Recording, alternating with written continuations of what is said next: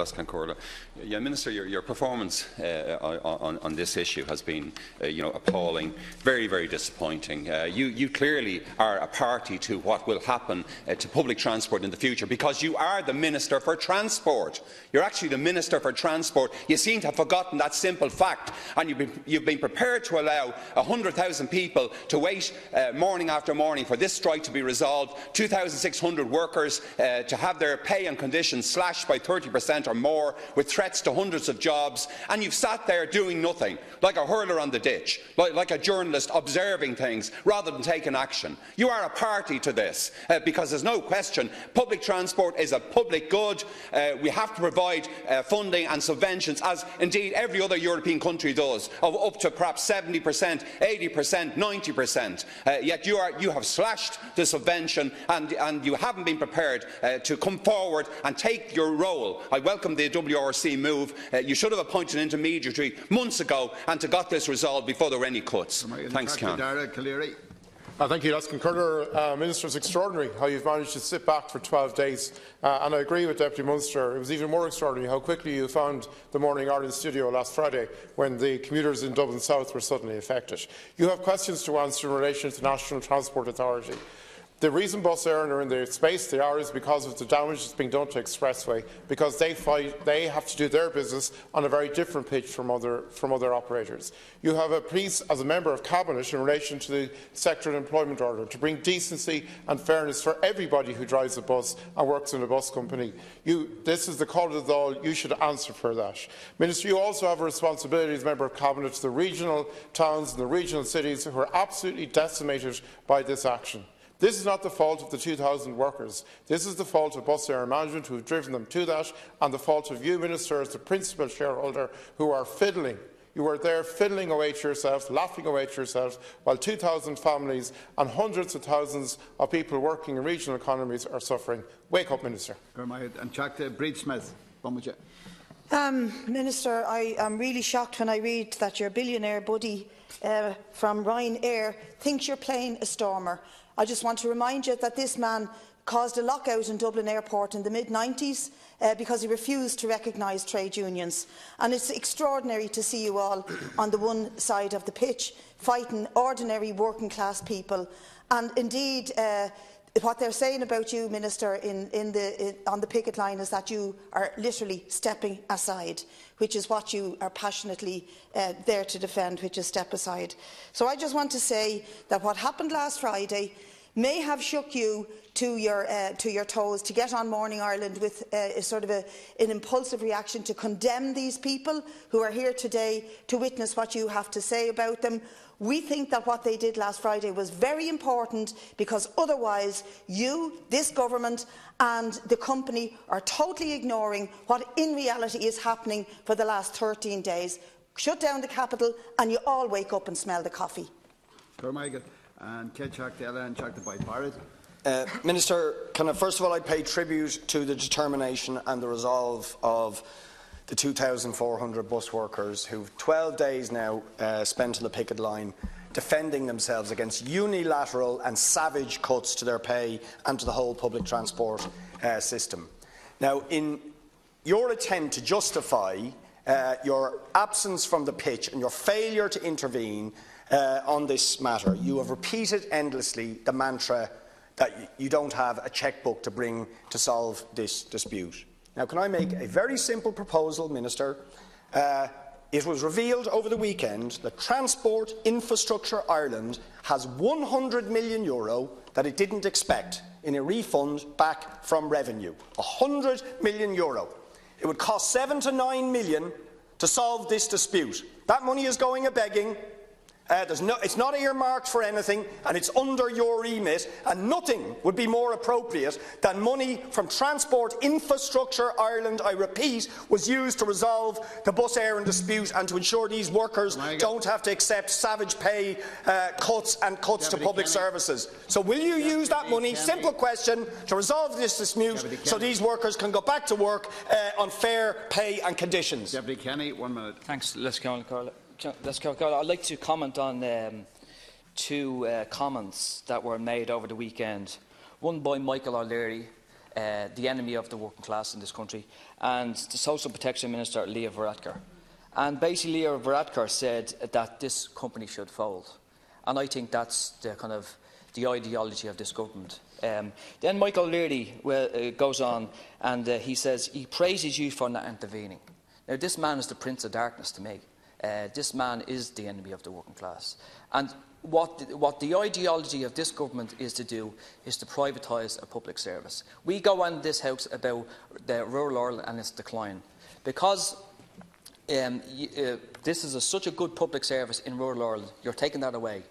And that's, to me, that's more detrimental than anything in the world. So, look, you have to come forward and resolve this strike. There's a bit of a dichotomy, Minister, in the media between rural Ireland and urban Ireland that misses entirely the fact that this dispute has brought Ireland's second biggest city and many of the other major cities to a complete standstill. Cork has been brought practically to a standstill by this strike. The Cork Business Association estimates that footfall in the city has fallen between 30 and 50%. Now, that simply would not be allowed to happen in Dublin, and your response and the response of many other government representatives on the day of the actions in Dublin Bus reflect that. This is happening on your watch, Minister. It's not the responsibility or the fault of those workers who are rightly rejecting savage pay cuts of potentially up to 30%. No worker could accept or tolerate cuts of that level. This is happening on your watch. I put it to you in the Transport Committee the last day. There is no good reason not to intervene. This is one of the most important pieces of strategic infrastructure in the state, delivering people to school, education, work, hospitals, and you are simply allowing it to fall idle. This is your responsibility, Minister. Thanks, Ciancórla. Just to say at the outset, Minister, you're talking about calling people to open their minds to trying to find a solution. But I think you are predisposed ideologically to not find a solution, to not allow the workers and others to come together in a meaningful forum that would at least address the underlying problems facing Bus Éireann. And we all know what they are. We can't resolve, or you can't expect, the problems in the company to be resolved on the shoulders of the bus drivers and workers in general. There has to be a strategic plan put in place with regard to Bus Éireann and its obligations that it serves across the whole country. So, Minister, you must become the relevant minister. You have been irrelevant for a long time on this particular issue, and now you must step up to the plate. And, at the end of the day, you have shown previously that you're able to get involved in cronyism and pork barrel politics by opening up Step-Aside Garda Station. And on a fundamental issue of national interest, you take no interest. Minister, please bring everybody together and ensure there's a viability plan. That doesn't mean that every worker has to take massive pay cuts to fund the restructuring that's required in the company. And finally, in Michael McGrath. Thanks, Minister, you're characterising this dispute as being just like any other industrial dispute, that it's all about the terms and conditions of workers, and why don't the two sides just get together, talk it out and negotiate a settlement. I mean, as you know, this dispute is far more complex than that. And the message you are sending out to the workers is that they are going to have to carry the entire burden of this deficit. That's not a sustainable or tenable position, Minister. You need to send a signal, and you need to send a signal that you are prepared to engage yourself in meaningful talks on a parallel basis with the key stakeholders, the company, the NTA, the Department of Social Protection in respect of the free travel scheme, and your department needs to be at the heart of that. There is a need for a proper, sustainable plan for Bus Éireann. We haven't got one. You can't expect the entirety of that burden to be carried by the workers. So deal with that. Face up to your responsibilities, Minister. The impact on Cork City and the suburbs around Cork City has been extremely serious for the traders, for the passengers, and not least, of course, for the workers who are now 12 days without pay. Please deal with it. The Minister has 4 minutes. I'd like to, first of all, thank all the deputies for their very constructive responses. I welcome this afternoon's announcement that both parties have accepted an invitation from the WRC to recommence discussions. I hope that both parties can use this opportunity to agree upon an acceptable and fair deal. The travelling public, in particular, will expect that the parties can come to an agreement that allows for an end to this recent period of disruption to transport services. The core of this dispute relates to how Bus Éireann organises itself and how it uses its people and resources to deliver the services it provides. Both management and unions agree that there are inefficiencies in that organisation, and use of people and resources on both sides agree that there are improvements possible. And that's the basis for agreement. Those issues are fundamental to resolving this dispute. Most importantly, those issues can only be resolved by those parties with real insight into the impact those issues have on the company and its finances. Those parties are, of course, the management and the unions. I don't assume that these reconvened discussions will be easy for either party. There will be a need for flexibility and compromise, but in the end, this dispute will only be resolved through those discussions and nowhere else. Of course, I'm aware of the calls of some for ministerial intervention. Interestingly, I've heard trade union representatives make it clear they see no role for a minister in industrial relations negotiations. I suggest that the House might be better served by heeding that insight. I have intervened where I believe it to be appropriate for me as a minister to intervene. I have intervened to secure increased funding for those socially necessary but financially unviable PSO services. Bus Éireann has benefited from that increase last year and will benefit again this year. I have intervened to publicly state my commitment to further increasing that PSO allocation in future budgets as resources allow. I have intervened to ensure that the funding arrangements in relation to the free travel scheme are examined to make sure that equity and transparency across commercial licensed bus operators. That examination is almost complete, and I have stated the issue will be resolved satisfactorily. I have assured Rural Ireland and the NTA has powers and resources required to ensure transport connectivity is maintained when commercial bus services are altered. That assurance has taken a tangible form in the NTA's response to recent expressway changes with increased BSO services and amended rural transport services being provided. I have stated that I am willing to consider any amendments to the commercial bus licensing system that my department might recommend, and indeed I have shared a copy of an NTA report on the licensing system with the Joint Directors Committee and invited them to make their own submission.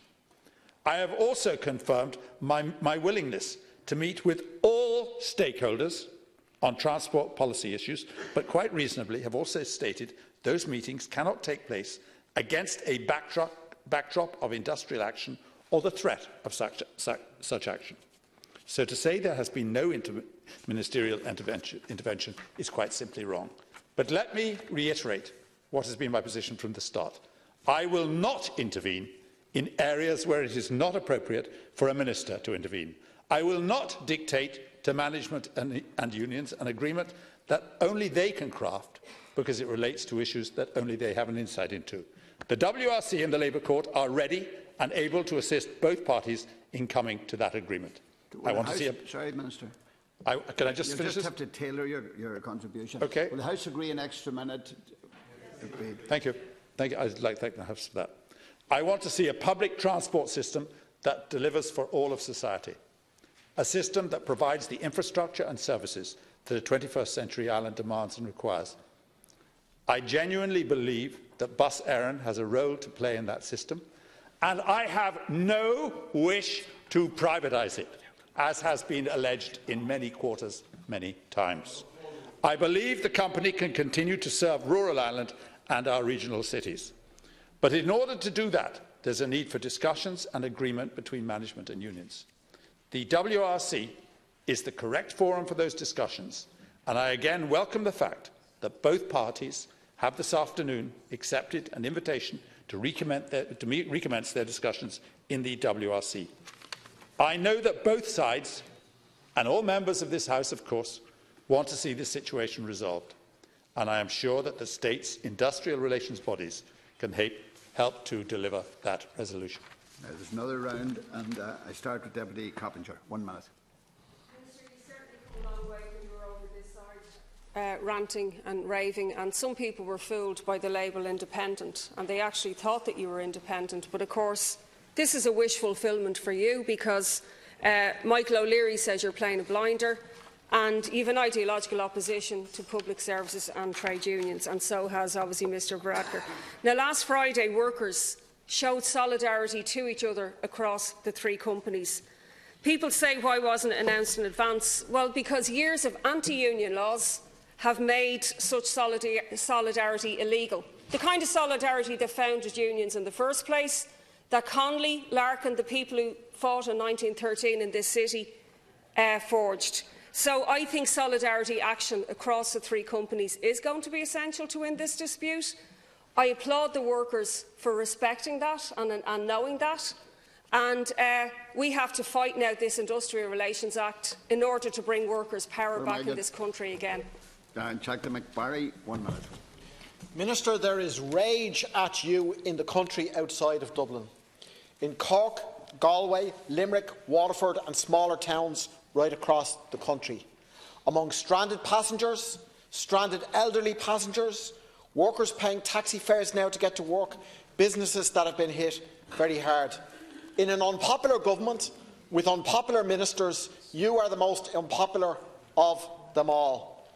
And those angry people are not going to tolerate another round the mulberry bush episode at the Workplace Relations Commission that does not show a way forward. And the way forward can only be shown is if you say there's going to be an increased subvention for proper public transport service, and Minister Varadkar says we're going to properly compensate Bus Éireann for its free travel pass work. Otherwise, it's about a low-pay agenda, a race-to-the-bottom agenda, a privatisation agenda. And there's no way that people are going to continue suffering in silence while you pursue an agenda of this kind. The message from those people and from the workers right around the country and in Dublin is this: resolve this dispute, fund public transport. Kevin O'Keefe. Minister, thank you for your response.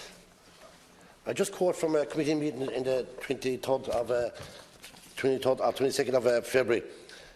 I can't give an undertaking that the same level of service will be given on those routes. That's the quote from Mr Anne Graham, CEO of the NTA.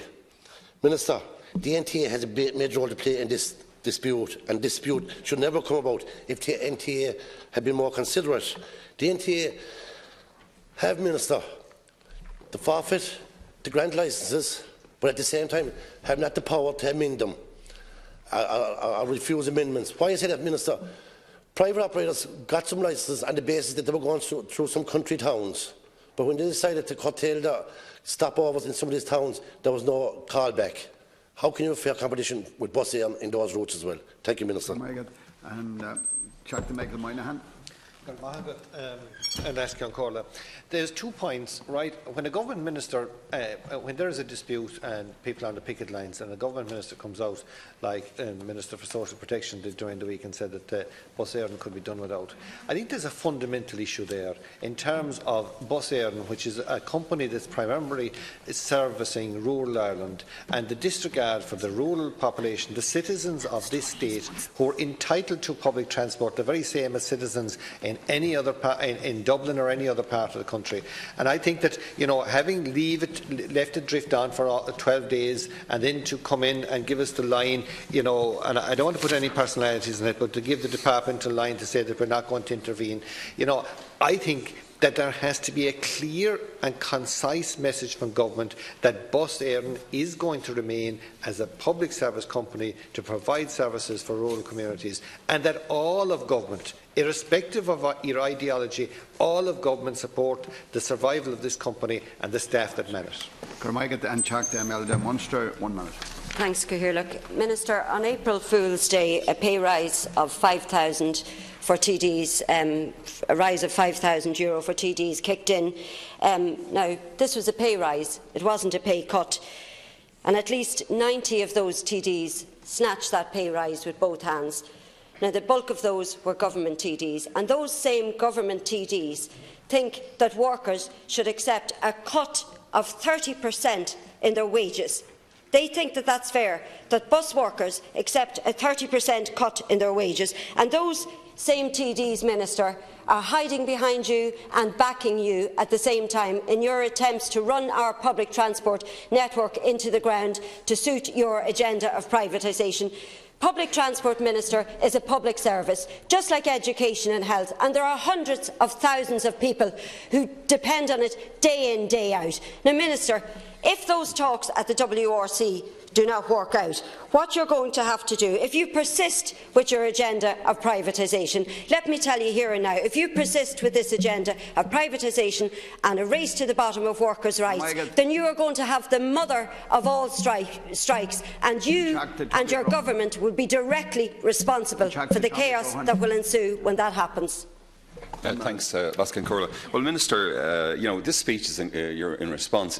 Your speech is incredibly contradictory, and to go on washing your hands when you say quite clearly, you say that I've intervened to secure increased funding for socially necessary transport, increased funding for free travel. You're looking at the commercial bus licensing system. Now, that clearly indicates that you know you have a key role in the future of our public transport system. But the point is, workers and management negotiating, they need to know these facts, and you're the only person who has this information and can kind of give it to them. And you have an awful cheek to talk about productivity. I mean, since 2009-10, when Fianna Fáil and Fine Gael set up the current system of bus licensing, which got us into this situation that we're in today, we've had massive increases of productivity by bus workers, despite in Bus Éireann and Dublin Bus, and indeed in Irish Rail, despite savage cuts in pay and indeed in numbers. The workers have been the lifeblood of the public transport system, and you're extremely disrespectful to them here tonight.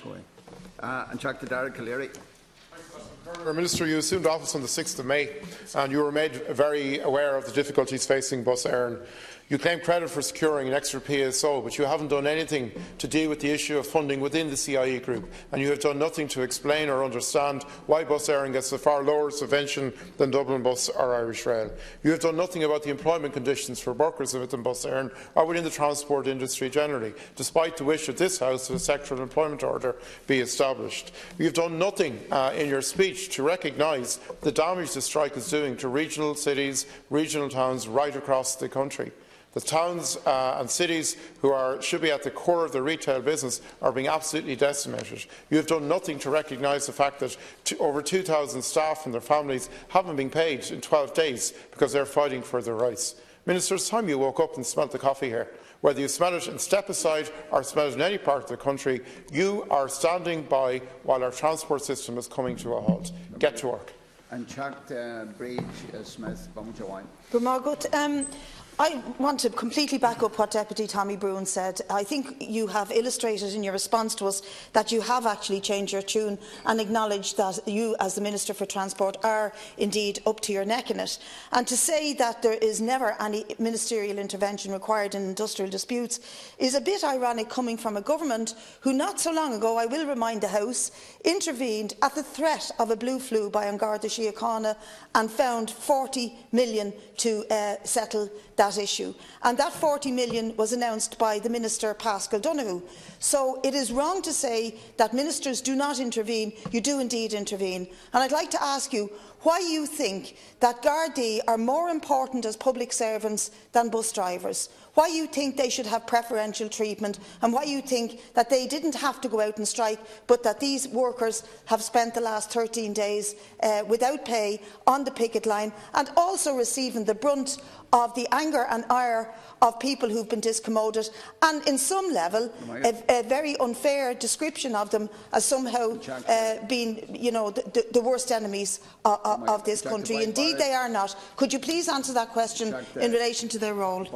Minister, in all seriousness, as the Minister of Transport, I would suggest after this discussion you go and meet with the transport workers who actually provide the transport service, and they will explain to you how this is a manufactured crisis, a rigged game, not a level playing field, and everything has conspired to force this dispute where they are now suffering for 12 days on the picket line, but very, very determined that they are not going to be done down to the extent of 30% pay cuts and an assault on our public transport system.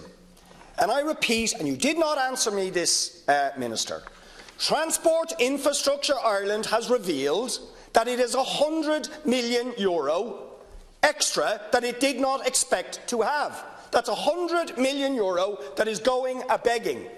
Now, I am asking you directly, Minister, what would be more appropriate than to spend €100 million additional money that is not earmarked for anything, to spend some of that to resolve a national transport strike which is about the protection of our bus transport infrastructure and ensuring that towns and villages up and down this country have a public service transport infrastructure. Meet with the workers after, take some money from TII. Colleagues have to be facilitated. Deputy Kenny.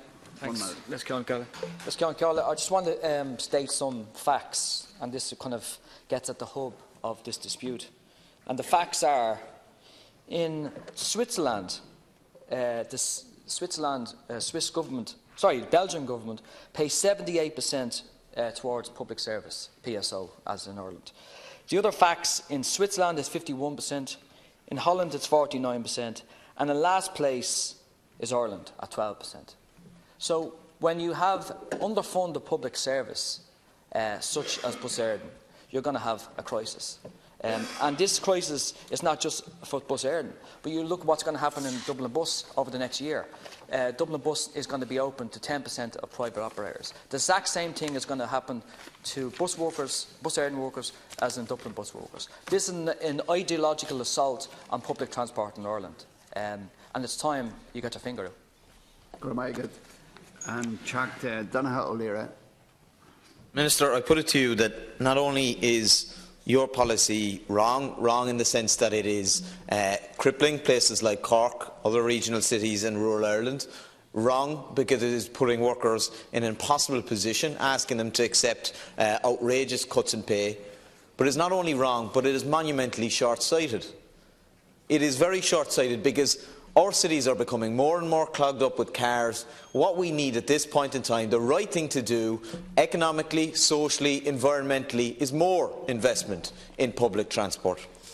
Short-sighted as it is difficult not to conclude that this is not an accident, that this is not on account of laziness, but it is arrived at by deliberate government policy.